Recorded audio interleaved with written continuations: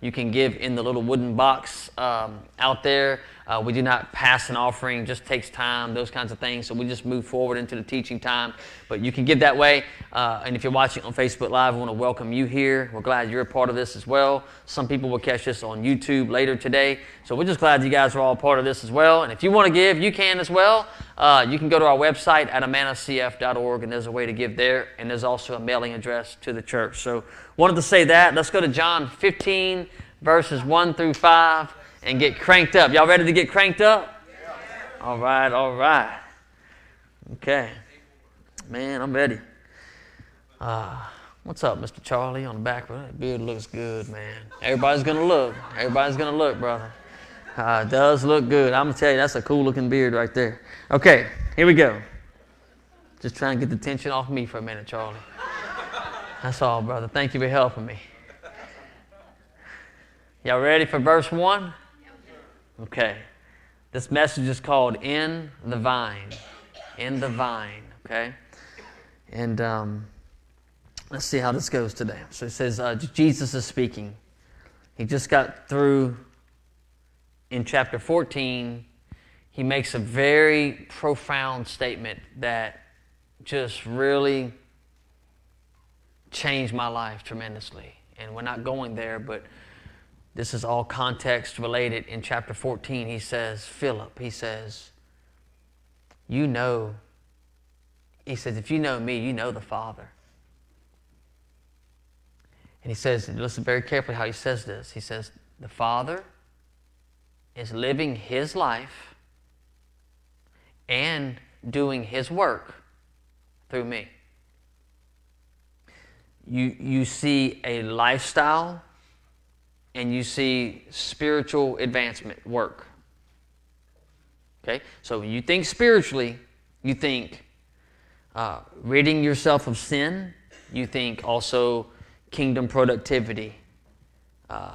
People call it witnessing to others or using your spiritual gifts for God.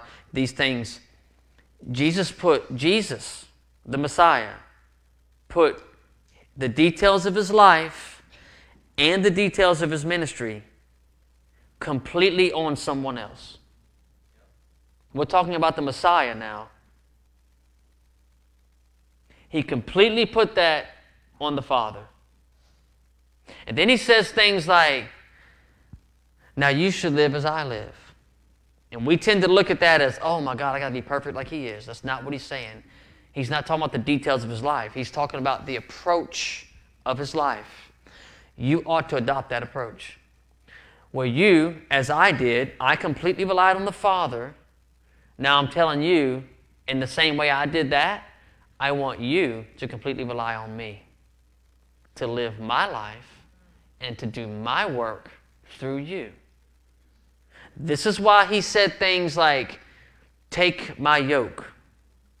For my yoke is easy and my burden is light. And he says, if you do this, you will find rest for your soul. You see? He's saying, I want the burden. I want that. I want you, if you labor in anything at all, to labor with all of your strength to trust me. To abide in me as I abided in the Father. This is the proper picture. And then we get into John 15.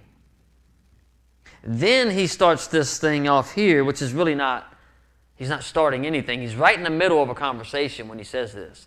It's just we put chapter numbers on it. It was not there in the con. You know, Jesus was not talking and then he paused and he said, chapter 15. He kept going. This is all in context. So he goes, Jaden always laughs at my jokes. That's funny, man. So he says, I appreciate that. He says, I am, by the way, there's an I am statement.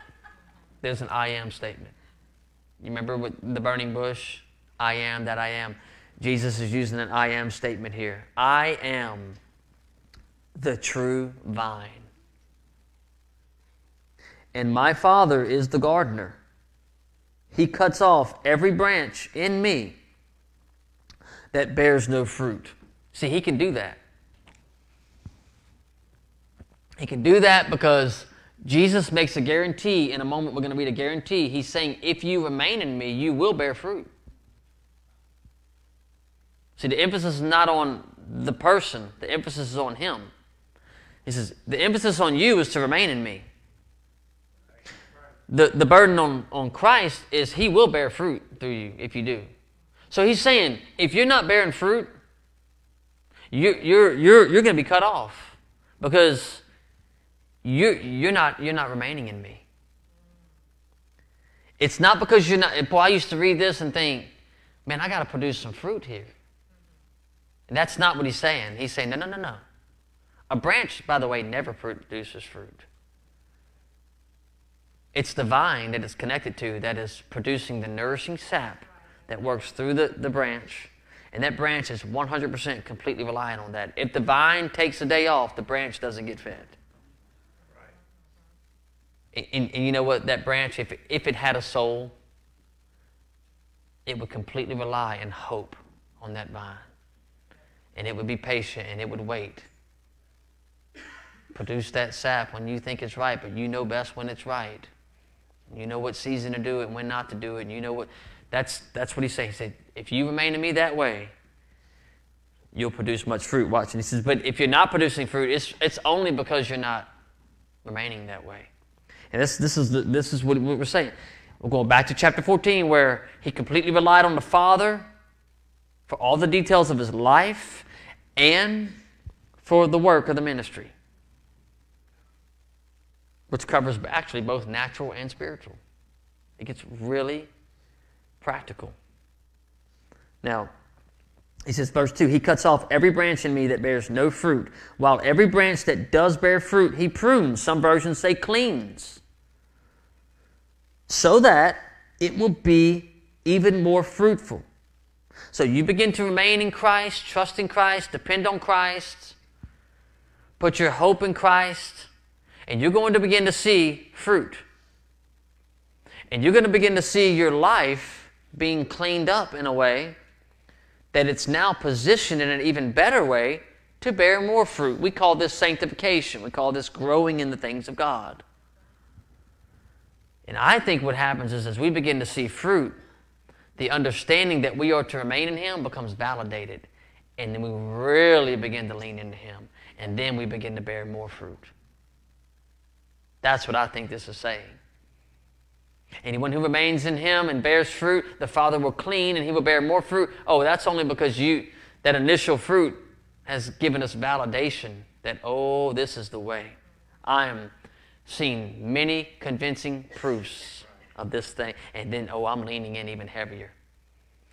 And I'm bearing even more fruit. That's the picture. And that's what Christ wants us to see, I do believe. Verse 3, he says, you are already clean because of the word I have spoken to you. Remain in me, and I will remain in you. No branch can bear fruit by itself. We've talked about that. It must remain in the vine. You know what he's saying? It must rely and depend on the vine. Neither can you bear fruit unless you remain in me. I am the vine. You are the branches. Notice when he says that. He says that coming off of this. No branch can bear fruit by itself. Then he says, you are the branches. Now listen to that. 2 verses back to back.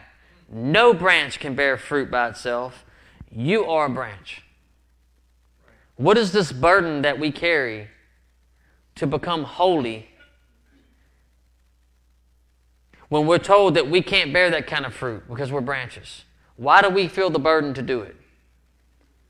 Because we don't trust that he will do it. That trust is such a vulnerable place of humility that Christ, if you don't produce it, it's not going to happen. You get to the place where you're comfortable being uncomfortable with that kind of vulnerability and trust, he says, oh, that's where, okay, now it's going to be real clear that it's me because you're totally out of the picture. You are completely convinced that you're just a branch and that you cannot produce fruit, and now you're completely reliant on the vine. And watch him do his work. Watch him take care of even some earthly things. I mean it. I believe sometimes he'll fix a broken refrigerator miraculously. Just to remind you. Just to remind you that, hey, I'm validating some things. Don't forget, there's a lot more things way more important than that refrigerator I'm going to need you to trust me for. Way more important.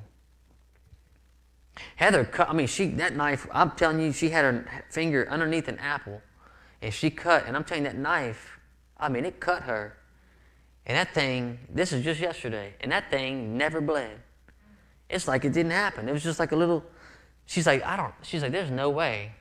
She says, that knife, it cut. She said, there's no way this thing is, I said, I'm telling you what, that was a miracle. And it had not a whole lot of spiritual value. But you know what it reminds you? Boy, Christ, boy, you just never know with him. He can break out at any time. He can do anything he wants. I'm telling you what, we got to keep that vessel of flesh empty and ready and available for him to fill it. We just trust him. With that, I want to say, remember, for terminology purposes, we went through some of this last week. For terminology purposes, remember, we've been trained our whole lives. We've been trained our whole lives to think, to feel emotionally, and to think thoughts based on the flesh.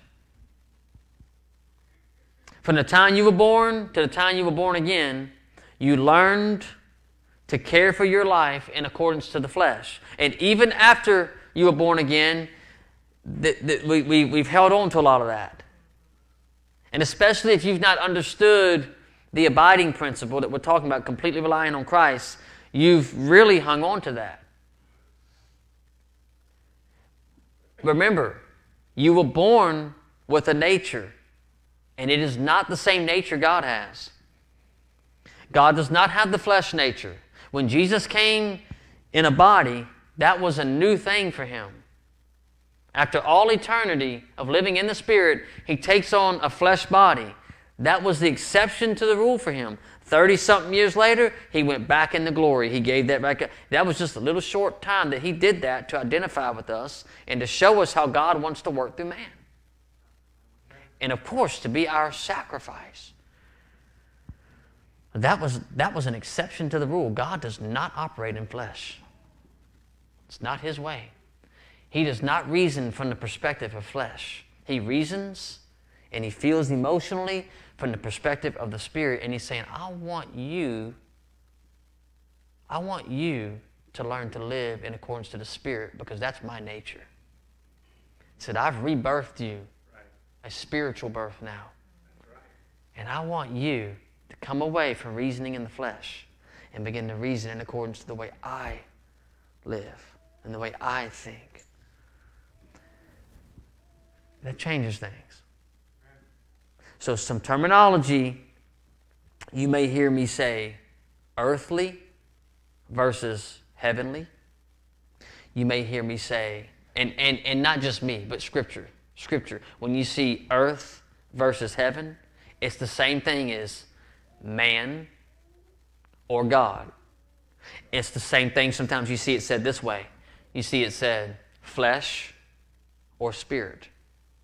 And by the way, it says they're in conflict with one another. Man's way is in conflict with God's way. The way of the flesh is in conflict with the way of the Spirit. And the way of the earth is in conflict with the way of heaven. It's all the same thing, different terminology, and you see it. You see Paul talking a lot about the flesh versus the Spirit. You see Jesus talking a lot about the thoughts of man versus the thoughts of God. You see Jesus even say to Peter, that statement that you made about me being Lord, that did not come from you from man, but that came from you from my Father who is in heaven. So you see man in God. You see earth in heaven. You see Peter who says, no, surely not, Christ. You will not go to the cross. And Jesus says, get behind me, Satan. And he says, for you have the thoughts of man and not the thoughts of God. This is just a different terminology for heaven and earth, or man and God, or flesh and spirit. They're just interchangeable word usages, and you'll see it throughout Scripture that way. Okay?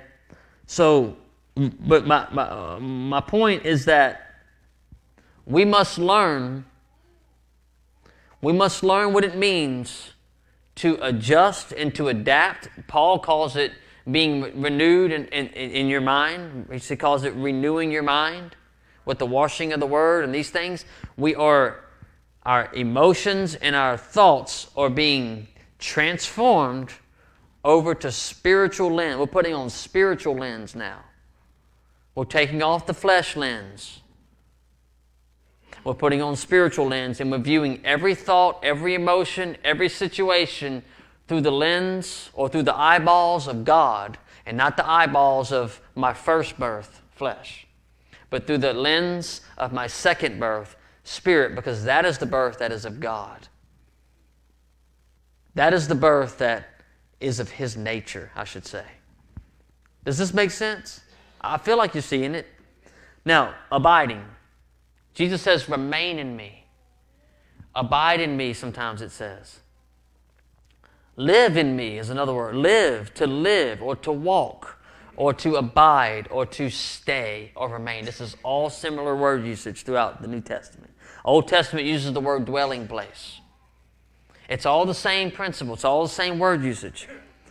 Abiding is not leaning. This is what abiding is not. It is not leaning on the kingdom of earth. What I mean by leaning is it's not that we don't operate here. It's not that we don't use the wisdom that we have. It's not that we don't use our past experiences. They're valuable. But what I mean by we don't lean on that is that that's not the end of our hope. In other words, when we reach the ends of our limitations, what do we do there? When we don't have the answer to the problem, when we don't have the finances for the bill, Emily, when we have the situation that my wisdom and my efforts cannot solve, what is my mindset in that moment? Now that's going to identify if you were abiding in the flesh or abiding in the spirit. This is getting practical. That's it right there. When you reach the limitations of your flesh, what's your emotional level like right there? It's going to tell you real quick what you're abiding in. The good news is it's the direction to Christ is easy. He's not hard to find. It's always the opposite direction of the flesh. You don't have to find Christ. You just have to leave the flesh. Because he says in Scripture, 1 John, he says, the Spirit abides in you. Now you remain in Him. He doesn't leave us. We detach from Him. Abiding is not leaning on the kingdom of earth or flesh or man. It is not allowing your limitations to be the ends of your hope. When the world says it's hopeless, if they were in your shoes, they would say it's hopeless. Those moments, you say, no, it is not hopeless because I'm abiding in Christ. And at any moment, the wisdom of Christ, that of which I would have never thought of, can come into my mind and I know the answer, or the counsel, or the understanding, or the knowledge, or the ability to do that of which I could not do. And had I abided in the flesh, that ability would have never came. Because God loves us too much to help us when we abide in the flesh, because He doesn't want the rest of our lives to be handicapped by being a flesh pot, abiding in that mess. So He says, I'd rather you suffer today and not get what you need today than to give you what you want today, for today to be a better day for you, that the rest of your life you would have learned to abide in flesh and never experience the fullness of me. That's a really good Father who does not get emotionally confused about that. Earthly fathers, you know it, I know it. We mess up in that area. Sometimes we give in because we want a better today. And we're handicapping tomorrow. Grandparents, you're good at this, right?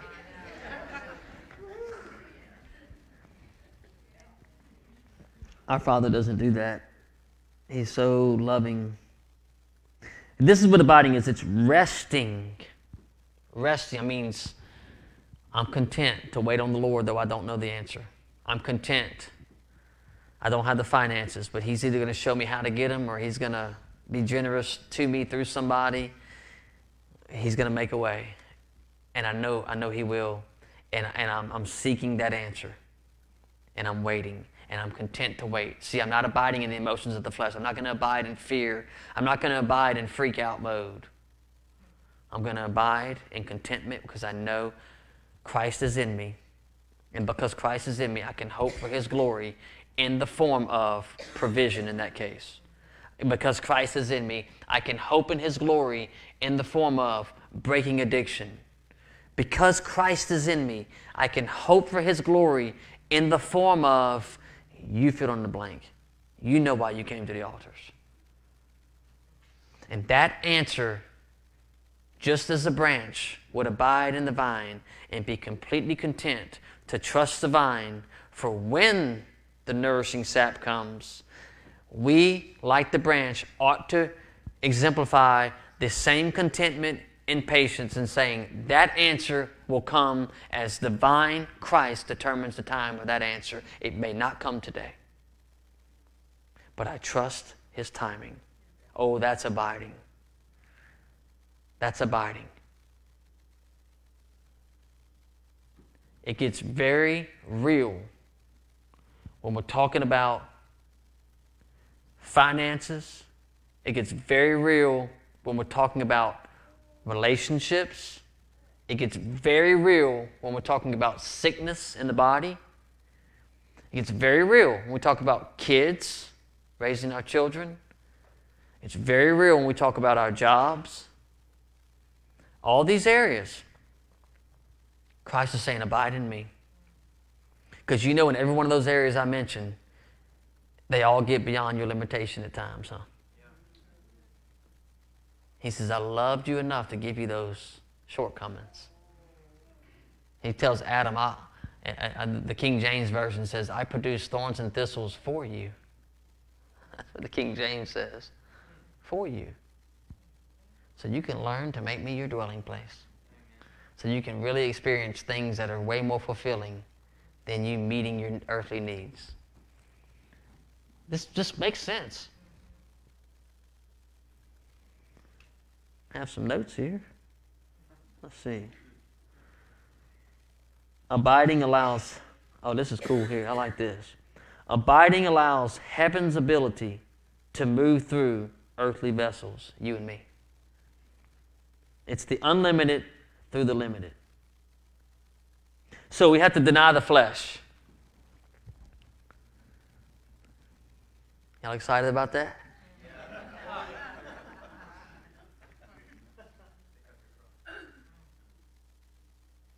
I wrote in my notes here, we have to die to the flesh's desire to rule, to lord over us. Just put that. To be the Lord of your life. You know the flesh wants to be the Lord of your life. Jesus, save me. Flesh, Lord me. That's been the culture of the message throughout the land over a number of years. Christ, save me. Flesh, Lord over me. And we have to die to the flesh's desire to lord us emotionally and to rule us mentally. Friends, that denial is a form of willful suffering. I always heard people say we don't suffer in America, and I always got upset because I thought, well, they're right, we don't suffer physically in America in the form of persecution. But as I began to think about it longer, I began to realize that as a culture of American Christianity, we don't suffer, but we don't suffer enough.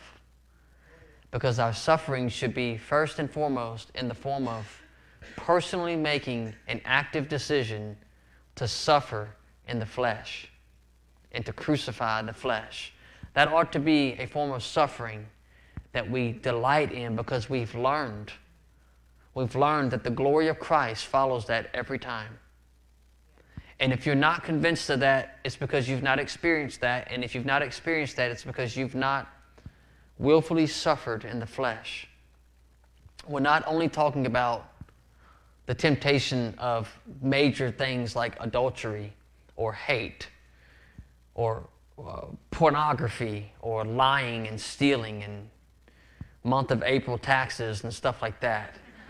I'm talking more along the lines of when you get beyond the limitations of your flesh to handle any given situation emotionally and mentally, where does your abiding take place at that point? Are you dwelling in the flesh, or are you coming to a place of rest? Even though this thing is not met, I'm content because I know Christ is in me. Paul said, I can do all things through Christ who strengthens me. He did not say I could do all things because I'm very experienced and because I have provision and because I'm very smart and I have great ability. It's not what he said, because he understood this thing better than anyone we've ever met. It's because Christ is in me. He said, I can go naked and hungry, and I've learned that there's a secret in that state where I can be content, and it's because my hope is in Christ in me. See, that's abiding in Christ. He's not freaking out. That's abiding in Christ. That's worship. That's what the Bible's talking about. Every time it's talking about picking up your cross and denying yourself and following Him, look at the context of that. It's mental. It's soul realm. Ronnie, you like that term. We talk about that. It's soul realm. He says, Peter, you do not have the thoughts of God, but you have the thoughts of man. Now, if you want to be my disciple, pick up your cross and follow after me. That's what he says. And right before that, he calls him Satan. He's saying anything else is the work of Satan. You say, well, does America worship false gods? And everybody talks about football and all that. No, that's a small God. The flesh is our God. And we have to deny Him. We have to deny it. What I'm telling you is that we must deny the flesh and its desire to lord over us mentally and emotionally. That's soul realm. Your soul is where we fight this fight. I know you like that, brother, because you and I, we love this stuff. That soul is the battleground. We have to choose right there to worship flesh or to worship Christ. Abide in the flesh or abide in Christ. The spirit or the flesh. Romans 6, just a couple verses on this here.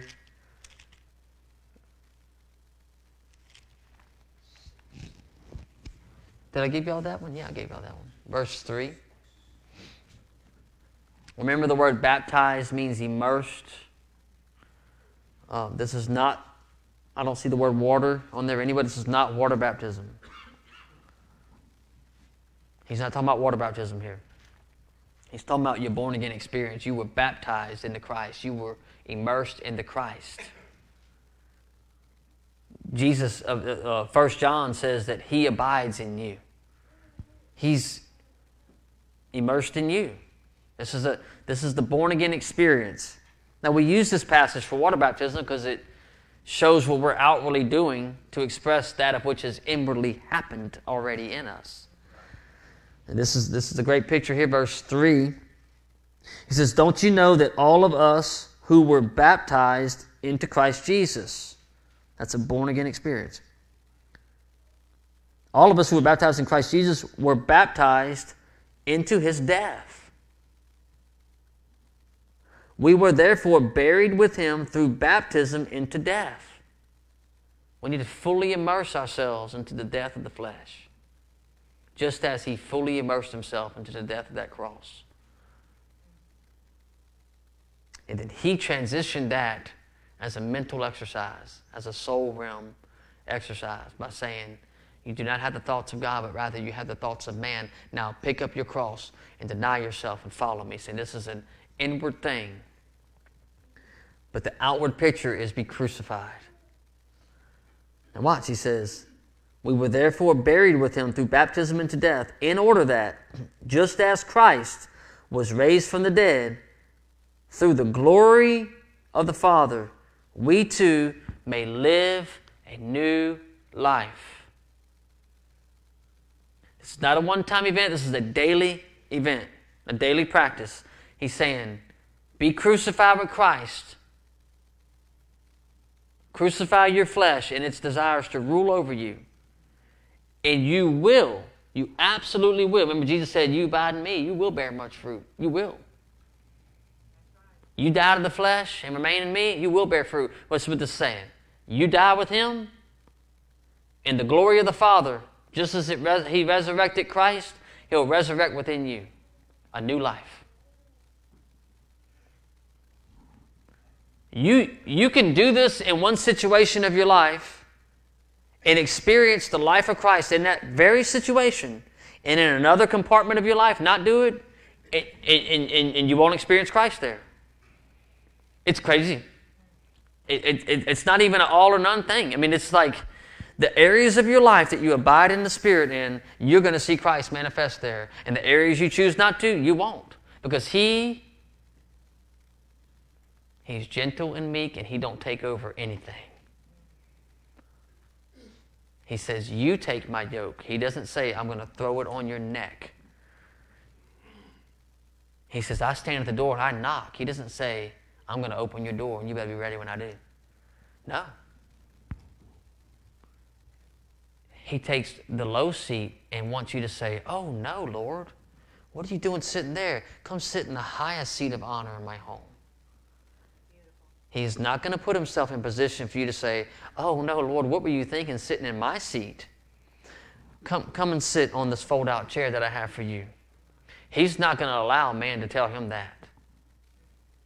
Oh, no. He is Lord of glory, splendor, and majesty, and He will not put Himself in position to be told that. So He does not assume the high position in your heart that you may be able to tell Him that. Oh, no. That is not fitting. You wouldn't let your child talk to you that way, and He certainly will not. Rather, what He does in any given situation in our life, He takes the humble position of the low seat and says, I would love it if my servant would offer me the high position in his heart, and I will take over that thing in your life. You will begin to receive the thoughts of Christ. You will begin to receive the words of Christ. You'll be in the position Jesus was in when He told Philip, the Father lives His life and does His work through me. Now, in any given situation of your life, you give it to Christ that way, and you will be able to say that for that situation. But you can turn around and hold all the cards in another situation, and it's going to be flesh.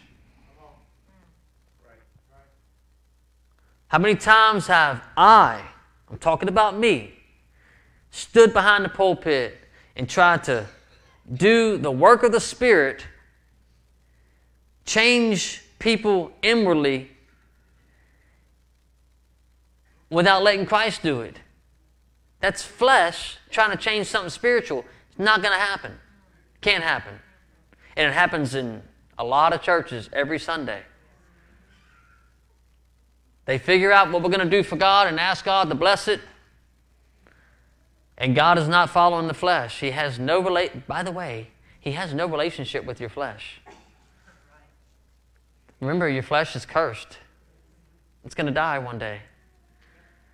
He has no relationship with your flesh. He has a relationship with your spirit. So therefore, we must crucify the flesh that He can have a relationship with our spirit. But understand, in Romans 6, verse 5, if, this is the if-then statement. Me and Jaden said if we cut out every if-then statement in the Bible will look totally different. It'd have a lot of cuts in it. There's a lot of if-then statements, Chris. He says, if we've been united with Him like this, in his death. Like this. What's he mean like this? Baptism. Immersed. Fully. If we've been united with him like this in his death, we will certainly, it's a guarantee, if you abide in me, you will bear fruit. If we've been united with him like this in his death, we will certainly also be united with him in his resurrection. I used to think resurrection is in the form of on the last day, and that is very true. But in addition to that, Christ, who takes the low seat in the living room of your soul, he eagerly desires to resurrect and take over your life. He eagerly desires to resurrect. In fact, we begin to read scriptures that we only apply to the last day, but have much more meaning. For instance, when the Son of Man comes, will he find faith on the earth? Yes, that is true on the last day. But what if he, in your heart, who abides in you right now, what if he says, oh, I'm coming right now, I have a work to do right now? Will he find faith in you, trust in him, abiding in the Spirit at that moment? If not, guess what? That work's not going to happen. Ask his hometown. He did a little bit in his hometown just because he loved them. And he might do a little bit in you because he loves you. But he's not going to do what he wants to do when the Son of Man comes. Will he find faith on the earth? When the Son of Man says, this is my time. I have gone before. I have orchestrated the circumstances. This is the time I'm going to do this. And will I find abiding in the flesh in that moment? Or will I find faith in the earth abiding in him, in me? I think that's it. I really do. Let's look at Romans 8, just a page over maybe. Romans 8:18. You can look at this as a last day scripture, and I believe the context is that. But the second glance, the spiritual glance, the context is daily as well.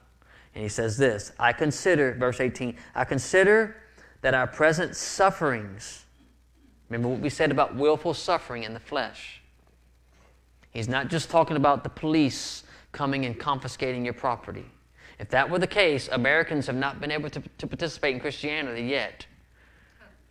It's not the case. You can participate in the suffering, and Christ wants you to because of what follows suffering. If abiding in him always follows fruit,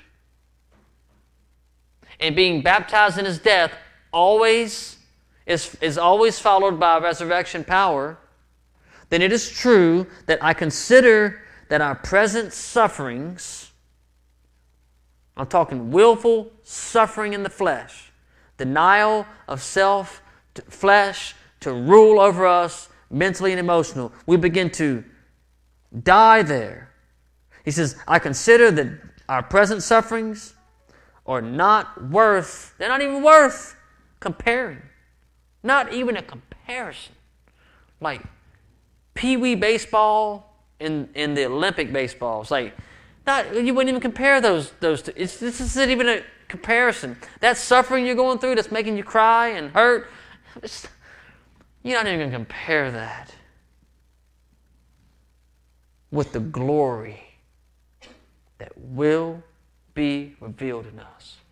I'm telling you, you begin to die with Christ, and you, whatever area of that life is for you, you're going to see the glory of God.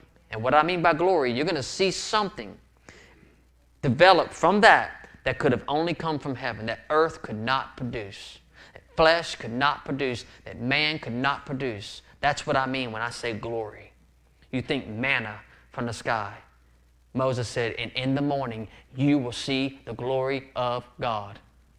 Why? Because manna was glorious, because the earth could not produce it. Flesh could not produce it. Man could not produce it. Only God, heaven, or the Spirit could produce that. That's glory. Now you begin to suffer for Christ by willfully denying the flesh, and you will certainly see the glory that will be revealed in us and through us. And the Bible gives us the picture of before the eyes of man. So, I think that's the best I can explain that. I don't know I can't explain it anymore. I believe Christ gave me that.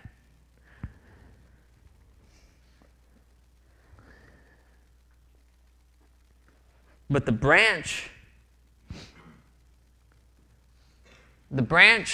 did not always come from the same tree. The engrafting message.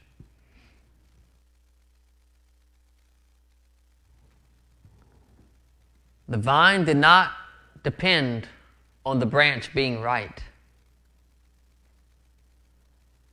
The vine would receive a branch from any other tree.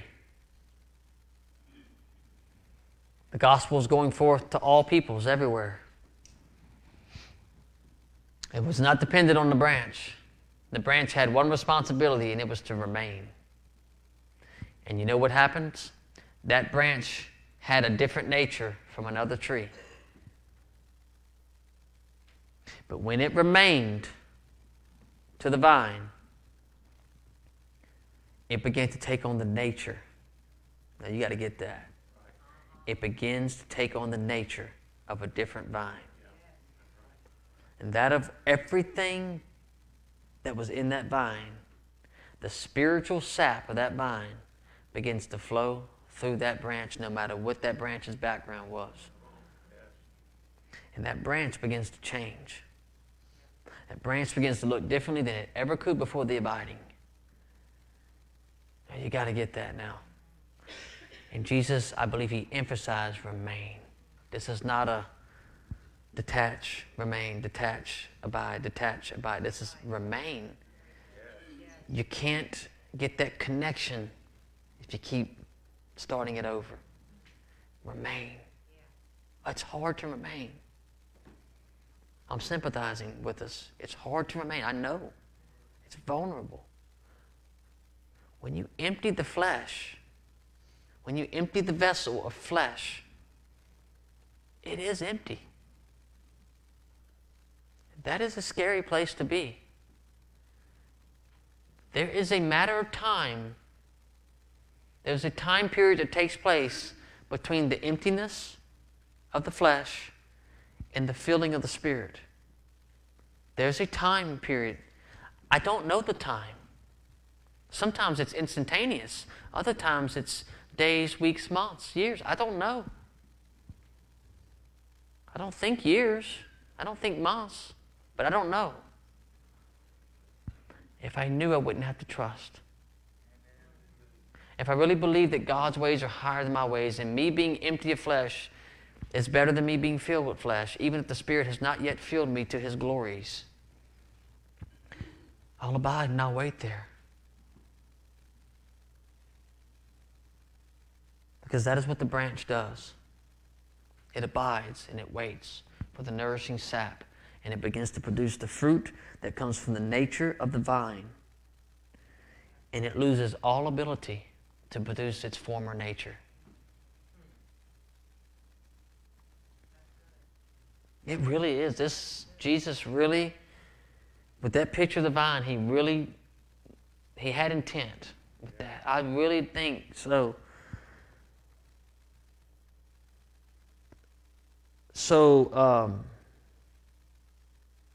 We won't go there, but 2 Corinthians 10:5. Yeah, let's go there. Just flash it real quick, please, Jen. I'm just going to read.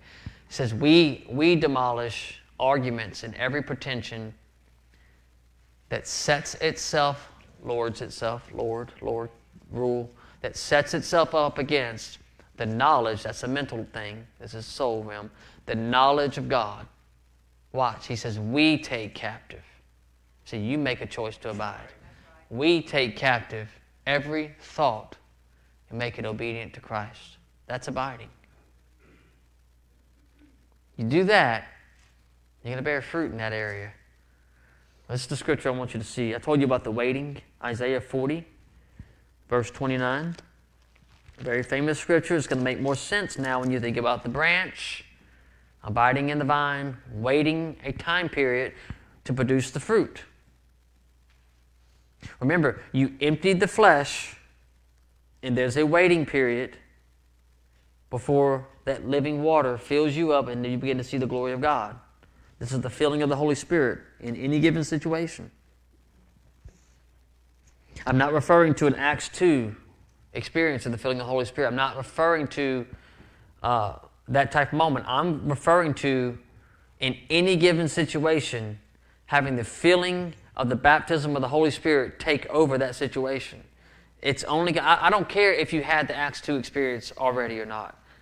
We're not relying on something that happened a long time ago to take its effect on this situation in front of me now. It requires me now to let Him do that by emptying this situation of the flesh. It doesn't matter if I had that experience itself will sit in the low seat of my heart until I welcome Him to take the high seat. I think the charismatic church has seen that, has emphasized that a little bit incorrectly over the years. Well, you've been baptized in the Holy Spirit, so therefore He's going to do His... No, you have to still let Him. Yes, I love the Acts 2 experience. I have experienced that. But I have the ability to not let that experience ever do its work by allowing my flesh to be the Lord, when the Bible very clearly says the Spirit is the Lord of the earth. Now, I have to remove the flesh, and that is by the Spirit too. But then there's a waiting period for the baptism of the Spirit in that situation to begin to well up, that living water, begin to fill that cup to where my cup runneth over. Speaking a little King James to y'all there. When that cup runs over, there's a waiting period. And I love the Scripture. This Scripture is talking about the abiding. I believe it's talking about the abiding, the point of abiding where you're clearly attached. I'm in, Lord, I'm there. But you're waiting. That, and He says, remain in me. Don't detach. Just wait, trust me. And He says, He gives strength to the weary and increases the power of the weak. You know what I read there? I feel like He's saying, He strengthens the empty man. Let's go to verse 30. Even youths grow tired and weary, and young men stumble and fall. 31. But those who hope, that word hope is kavah in Hebrew. And that word means eagerly waits, comma, hopes. This is why the Bible says, he who hopes in the Lord will not be disappointed. Why? Because when he who abides in Christ will bear much fruit. You won't be disappointed. He who joins Him in His death will join Him in His resurrection. He who denies the flesh will experience the resurrection of the Spirit. This is all, I'm taking scriptures all day long on that. This actual translation is not the best. It says those who hope. It really says those who eagerly wait and hope. This is a Christ in me, whom I cannot see, hope of glory, which I fully believe will happen. Faith is being sure of what we hope for, that's the glory of Christ, and certain of what we cannot see, that's Christ in me. It's faith. Those who hope or eagerly wait in the Lord will renew their strength. They'll be like eagles, Joe. They'll soar. They'll lock in and never flap because the Spirit will take all the effort away. And they will soar not like a pigeon, not like a turkey. My flesh will soar like a turkey or a peacock. Peacock is perfect. Prideful, arrogant flesh. There are no peacocks in heaven. You'll be like an eagle, man, soaring, locked in, and just... Joe taught me that. But I taught him that there's no peacocks in heaven. He didn't know that.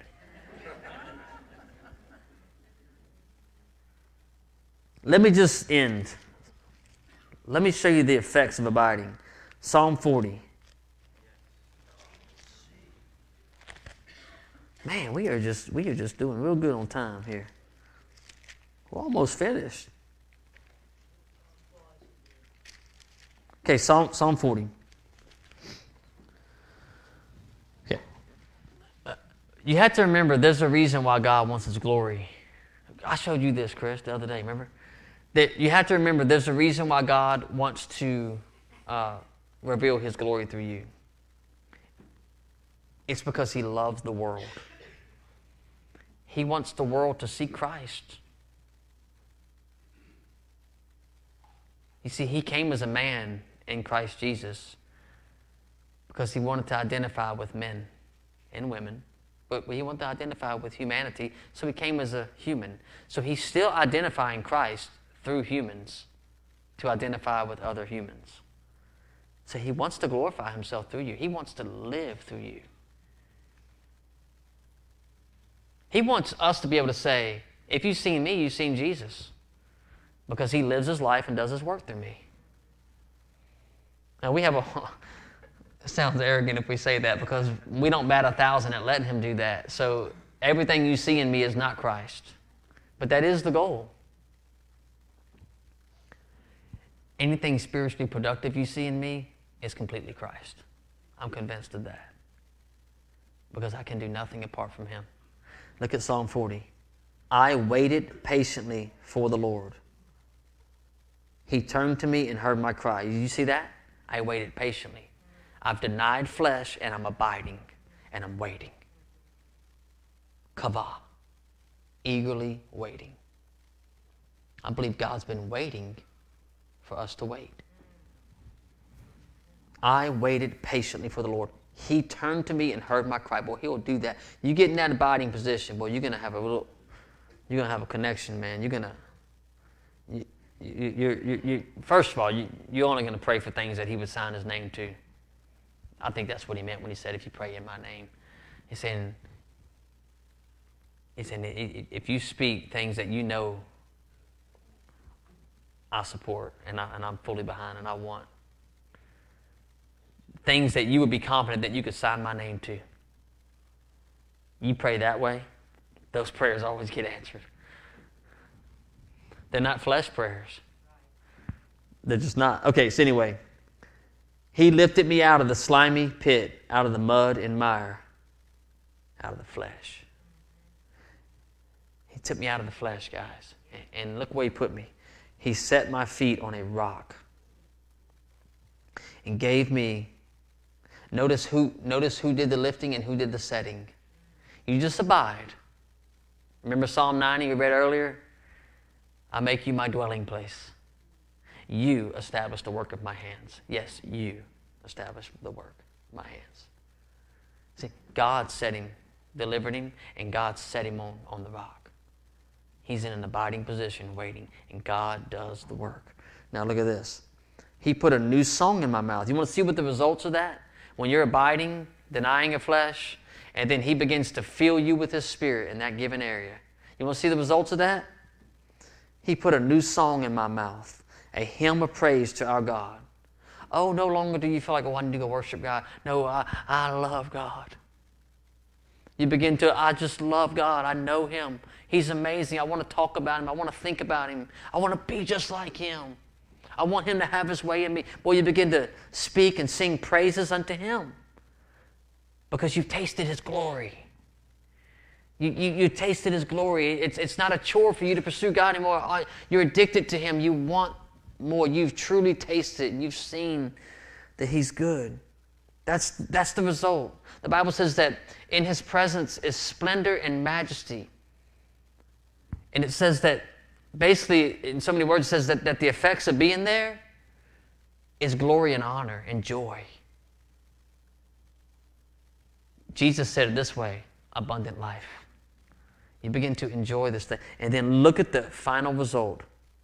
Many will see and fear and put their trust in the Lord because they're seeing Christ in you. You see that? Let's stand up and pray. I was going to go to Psalm 91. Homework assignment, read Psalm 91.